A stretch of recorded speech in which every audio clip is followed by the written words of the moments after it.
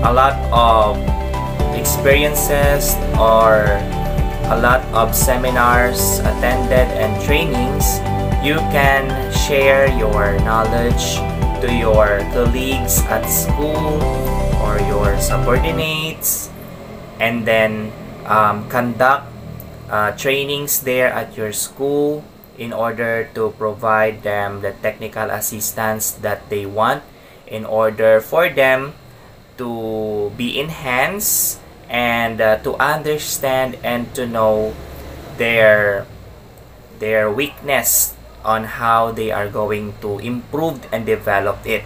So, kung ikaw ay isang guro na merong kasanayan, so you have to share.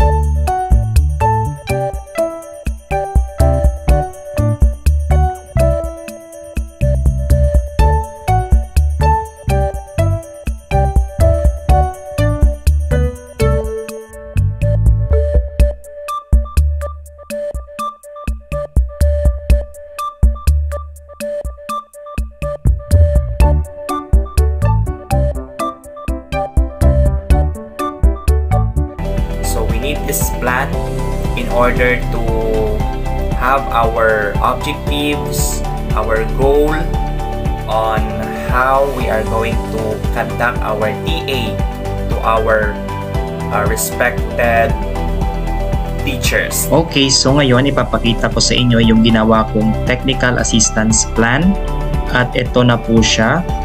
So encode to the rows and columns the intended data.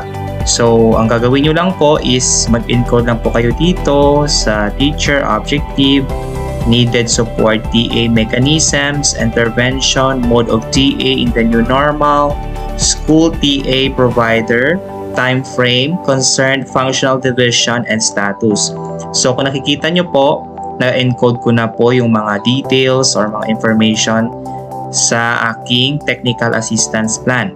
So, punta tayo dito sa teacher. So, nakikita nyo naman yung teacher. So, ilagay nyo po dito yung name of the teacher, kung sino po yung technical assistance ninyo. Tapos, pag nalagay nyo na yung name, proceed po kayo sa objective. So, halimbawa, kung gusto mo siyang tulungan sa kanyang instructional materials kung paano gawin, tsaka mahina siya doon na part sa paggawa ng mga visual aids sa kanyang classes, so you need to assist or help teacher in making instructional materials to be used in his class. Okay, so pwede po dyan babae at saka lalaki kung sino po yung teacher na gusto ninyo. Tsaka meron din tayo ditong to help him improve his creativity in doing instructional materials.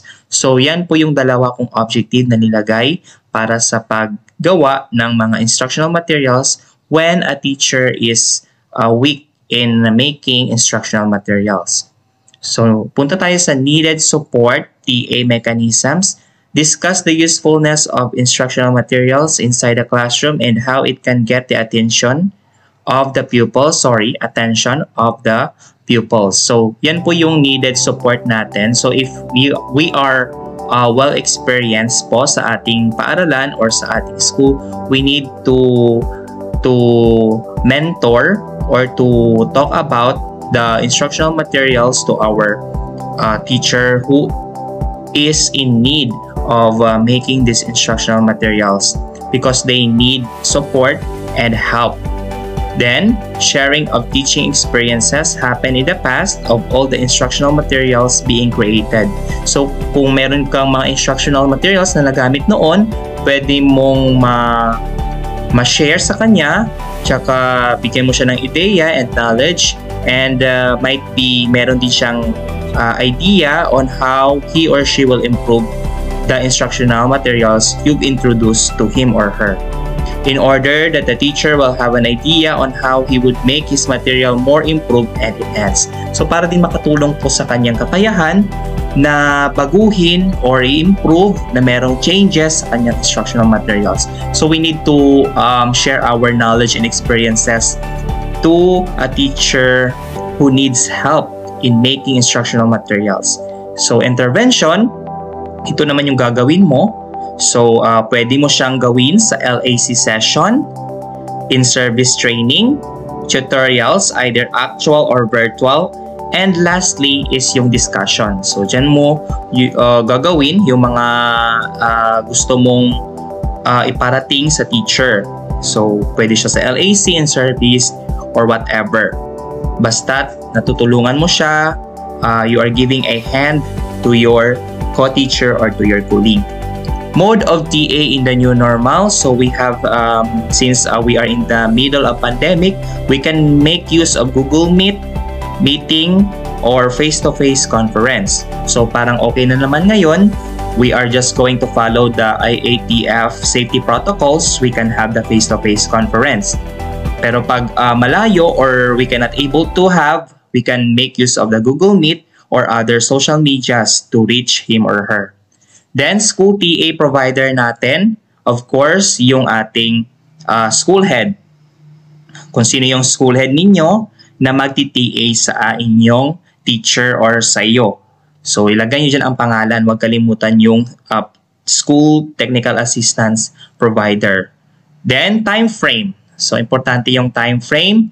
So, January 3, halimbawa lang to January 3 to 25, 2022. This is every Wednesday only. So, every Wednesday kayo makikita ng iyong school head in order to discuss about the objective, about the thing that you are weak or a difficulty you are encountering.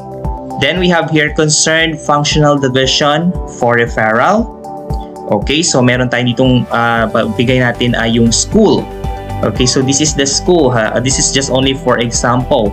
So maybe we can have here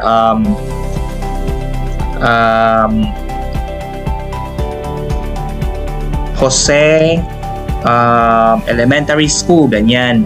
So halimbawa, change natin yung district. Tigas District, elementary level po siya, yan. So sa elementary level lang talaga siya. So we can also have there if secondary po yung iti-TA ninyo, you can have secondary level.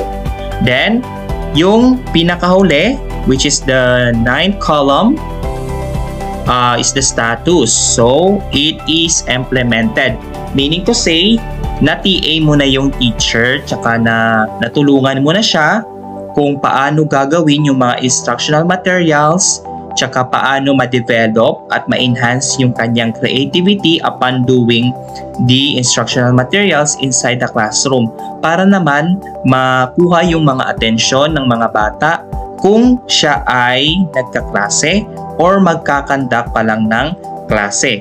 So that is how you are going to make technical assistance plan. So this will be your plan to your teacher who is needing a help in a difficulty of their functions.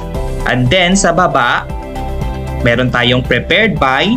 So ilagay dyan kung sino yung nag-prepare. Of course, yung school head or either the teacher or what. Then, yung name of the school, huwag yung ilagay, huwag yung kalimutang ilagay pala yung pangalan ng school. So, halimbawa, ilagay natin dito Jose Elementary School, tsaka yung division.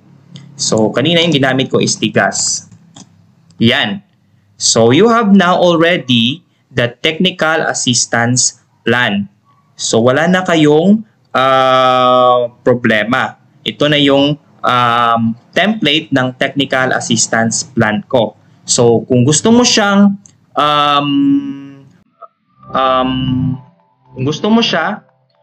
pwede mo siyang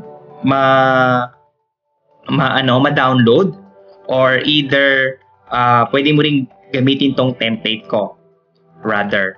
Okay. So, ganyan siya. So, madali lang siyang gawin yung technical assistance plan. So, yan lang po at maraming salamat.